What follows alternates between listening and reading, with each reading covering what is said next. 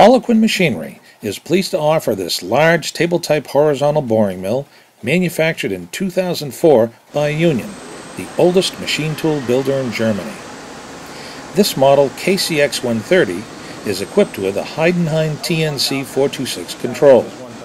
It has a 5-inch 60 horsepower spindle with 6,000 RPM. Due to the high RPM, the spindle is fixed at 29 inches.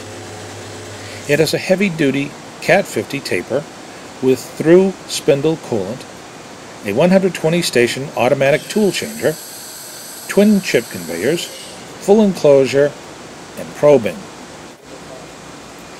This 80 by 100 inch full contouring rotary table has a load capacity of 80,000 pounds. It has an x-axis travel of 157 inches, the y-axis is 118 inches, and the z-axis is 60 inches on this traveling column boring mill. Max feed rate on all axes is 590 inches per minute.